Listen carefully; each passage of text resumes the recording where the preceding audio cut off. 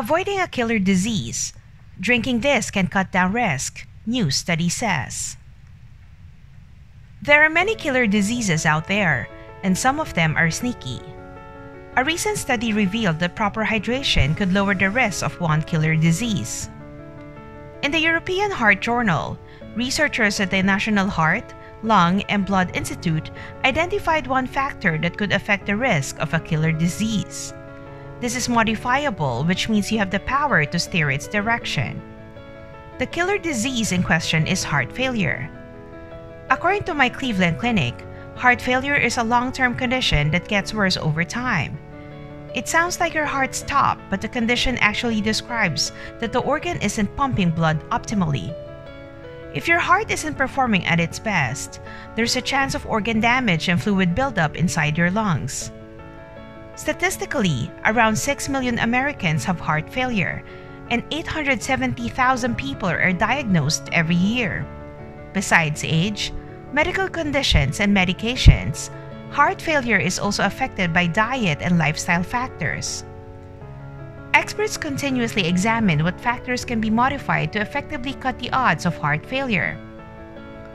The recent study was focused on sodium levels or salt in the blood. Researchers analyzed the data from the Atherosclerosis Risk and Community study, where the participants were between 45 and 65 years.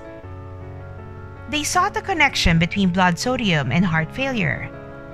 The conclusion was sodium levels above 142 mmol per liter could spike the risk of heart failure by 39%. Normal sodium levels are within 135 and 145 mmol per liter. Meanwhile, having blood sodium levels between 142 to 143 mmol per liter were linked to a condition called left ventricular hypertrophy. This is the thickening of the wall of the heart's main pumping chamber. Hydration was an observable factor in the study, and it suggested that being dehydrated throughout middle age could be a big deal later in life. This is because proper hydration could normalize blood sodium levels. When you drink water often, salt becomes diluted, and this works with the kidneys to balance electrolytes. This is why drinking plenty of fluids is always present in fighting illnesses, maintaining an ideal weight, and normalizing blood pressure. But you can't abuse this. Drinking too much water will dilute the salt in your blood to dangerous levels, and you don't want that. So, go for 8 glasses per day.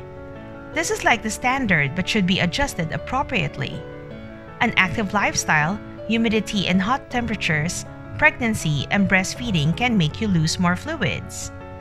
You'll likely need more than 8 glasses for the whole day. Do you drink plenty of water every day? Have you purposely used drinking water as therapy? Share your thoughts in the comment section. Till our next video, thanks for watching.